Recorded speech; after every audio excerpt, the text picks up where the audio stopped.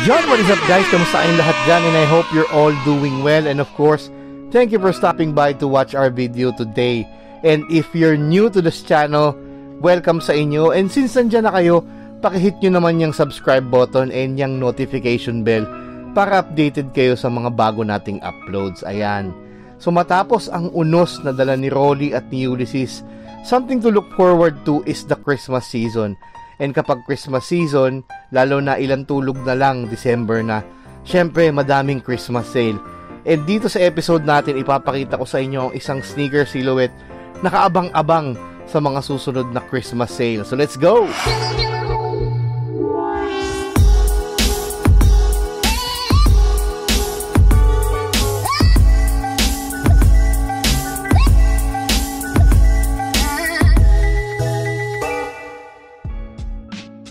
Yon, welcome back guys, and here we have in front of us is your Nike orange box, and this came from the Nike Philippines website, and I got this from the Nike Energy Week sale. So this is a very exciting silhouette and legendary silhouette that we'll be featuring for today.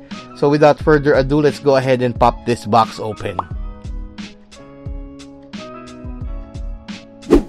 Here you have it guys, this is the Airmax 90 Recrafted. So this is the second version of this Recraft release ng Nike. So initially this was designed by Tinker Hatfield. Of course, everyone knows who Tinker Hatfield is. Madaming dinesign na to dito sa brand ng Nike. So this was originally released during the 1990s, and this became a very iconic sneaker silhouette throughout the years, and madami na din siyang modifications na pinagdaanan, madami nang nabago. So medyo malayo-layo na yung current design niya dun sa original na ginawa ni Tinker Hatfield. So what Nike thought of was baguhin natin, ibalik natin sa OG. So that's what we're going to look at today. So let's go ahead and have a closer look at this. So this is dominantly white, and meron ditong hits ng black and maroon. So ang colorway na nakalagay sa kanya, white and maroon do sa box. So what they created was they redesigned the toe box area. So yun ang aking nakikitang pinaka significant change.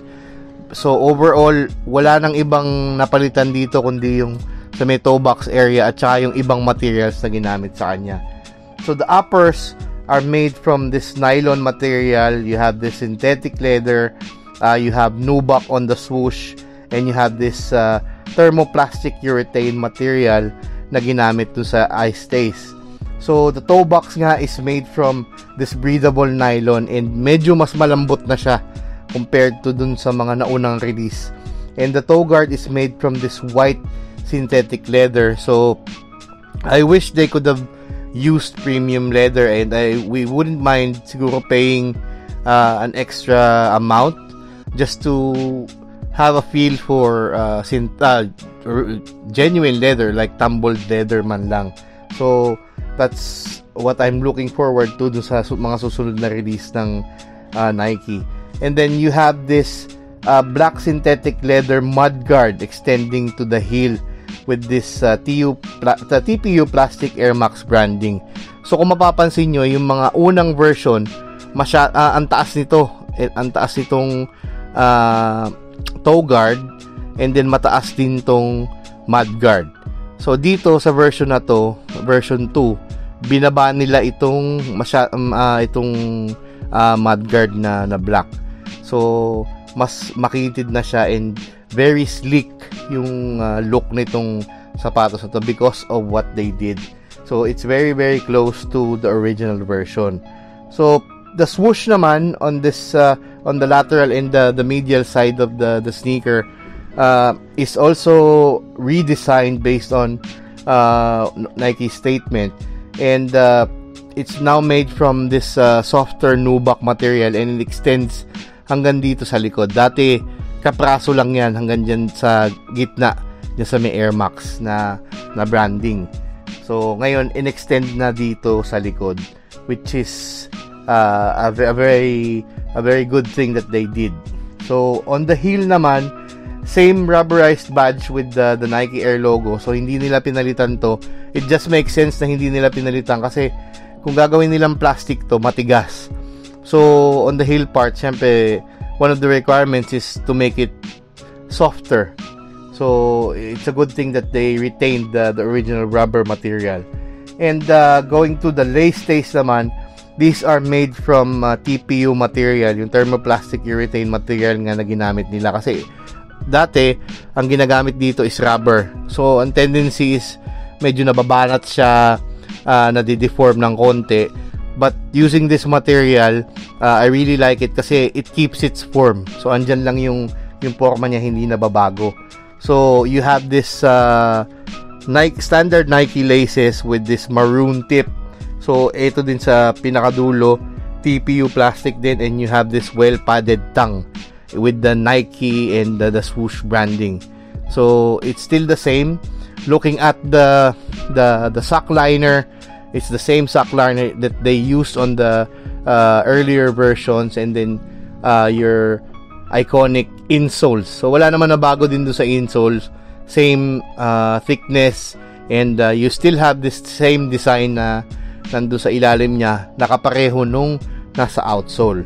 So going to the cushioning technology naman na ginamit, no modifications with the cushioning system. It's still the same EVA foam all around, and then you have this Nike Air capsule that's exposed.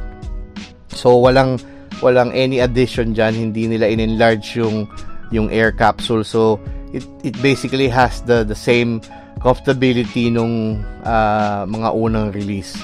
So what I've heard was there is a third version, itong infrared, which has a softer foam and a softer air cushioning system. So we're yet to get that. Probably if it goes on sale, baka makuha natin yan. Ayan. So overall, napakaganda nung ginawa nila na ibinalik nila yung toe box dito sa very sleek version compared to the earlier versions. So mas gusto ko to, much closer to the sa original, and I'm looking forward to getting yung third na variation itong Recraft. So I've seen on reviews sa website or sa page ni Seth Fowler, ni Shango, pinakita na nila to, and it looks really good. So overall for me, this is 10 out of 10 for the Recraft look, but on the cushioning side, it's probably a 7.5 out of 10 for me kasi medyo matigas nga siya. The sizing is true to size according to Nike's website. However, masyadong stiff o masyadong constricted yung paa ko.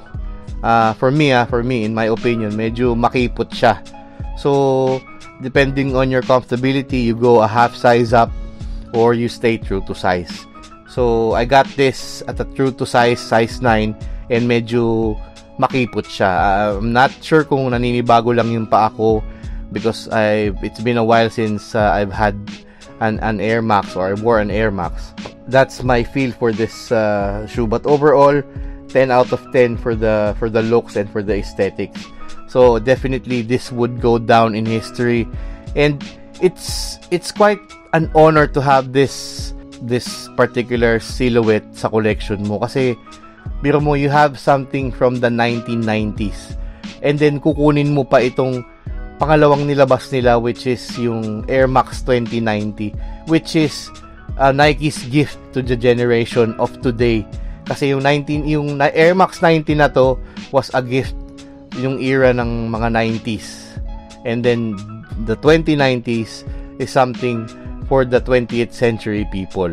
Ayan. So it would be a really great addition if you have the Air Max 90 from the 1990s and the 2090 for the year 2020. So di ba, very good addition to sa inyong collection. So for the pricing, nakaabang-abang sa mga sale. I got this at just 2,000 pesos, 2015 pwe. Ayan, 2015 with a 20% voucher. Original price niya is 6,295, It's now on sale at 4,409. Pero nung nirelease to nun sa Nike Energy Week, nung nag-sale sila, 2,519 lang. So expect this one to go a bit, siguro slightly lower or at the same price, 2,519. And yun nga, binigyan ako ng voucher ng Nike. That's why nakuha ko lang to siya ng almost 2,000 pesos lang.